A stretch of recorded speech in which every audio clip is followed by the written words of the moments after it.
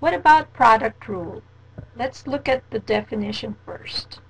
You have two functions that are differentiable. If we take the derivative of the product of u and v, it's equal to u times the derivative of v plus v times the derivative of u. Let's take, say, I have y is equal to the function f of x times g of x.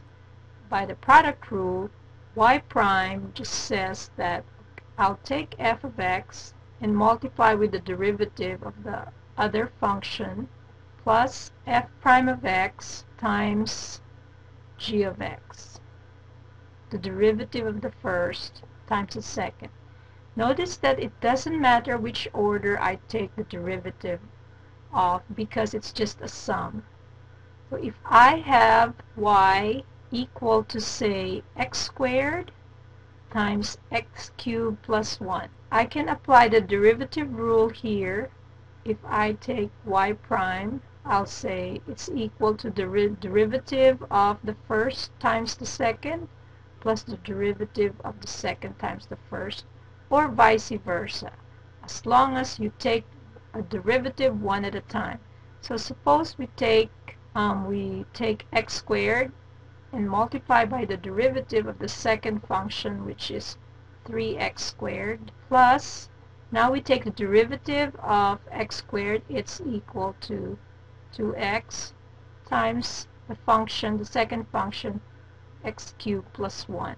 And here, we can still simplify this by expanding on it, and it'll be 3x to the fourth plus 2x to the fourth plus 2x. So it's equal to 5x to the fourth plus 2x. Let's take another example. Suppose y is equal to x plus 1 times x squared minus 4x. So you have the first function times the second function. Y prime is equal to, take the first function, multiply by the derivative of the second, 2x minus 4, plus, now take the derivative of the first, the derivative of x plus 1 is 1, times the second function, x squared minus 4x. And this can just be simplified once you expand x plus 1 times, or you multiply x plus 1 times 2x minus 4. And here, notice that 2 is a common factor, so I can pull that out and say 2 times x plus 1 times, what's left here would be x minus 2, plus x squared minus 4x. And this is equal to 2 times the quantity x squared minus x minus 2 plus x squared minus 4x. And that's just equal to 2x squared minus 2x minus 4 plus x squared minus 4x. And if we continue to simplify, the final answer should be 3x squared by combining like terms minus 6x minus 4. So that's the derivative by applying the product rule. Now let's look at the quotient rule. The derivative of u over v is equal to, let's see what is the quotient rule. It's equal to, first you take the derivative of the top times the function at the bottom minus, now this time you take the derivative of the one in the denominator, dv by dx, times the function in the numerator. Whole thing is divided by the square of the function in the denominator. Let me give you an example to illustrate. Let y be equal to, say, x plus 1 over x minus 2. So if I have this quotient, I will take the derivative now by using this quotient rule. First of all, why don't we go ahead and square the denominator, because that's the square of the bottom. X minus 2 whole thing squared. Now what is the top? The top says you take the bottom and multiply by the derivative of the 1 in the numerator, and the derivative of x plus 1 is just 1. Minus, now you take whatever is the numerator on the top, x plus 1, okay, times the derivative of the denominator, which is 1. So if we simplify all of this, we will get x minus 2 minus x minus 1 whole thing would be divided by x minus 2 squared, and that gets further simplified into negative 3 all over x minus 2 squared.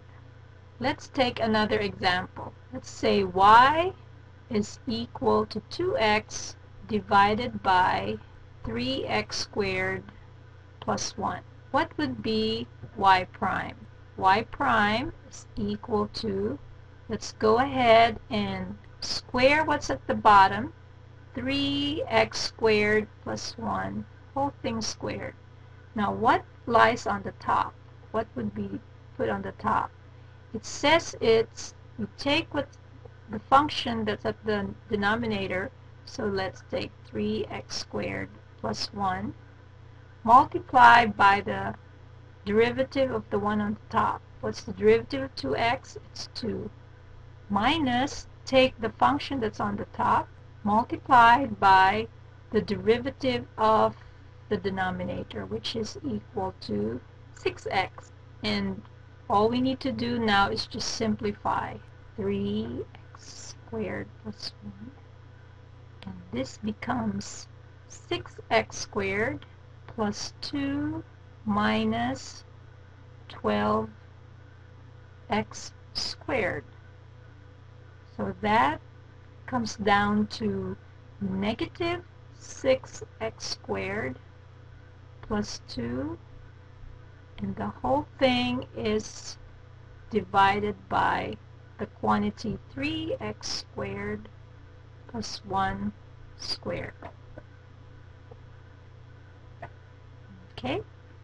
Second and higher order derivatives. If I have a function y, I can take the second derivative or the third derivative and so on and so forth. So let's say y is equal to 6x cubed plus 4x squared minus 3x plus 1. If I take the first derivative, it's equal to 18x squared plus 8x minus 3. To get the second derivative, I just take the derivative of the first derivative. So y double prime is equal to 36x plus 8. And if I continue, I can take the third derivative. It'll be 36. And furthermore, if I will take the fourth derivative, it'll be equal to 0. So this just shows that we can find higher order derivatives of a given function if they exist.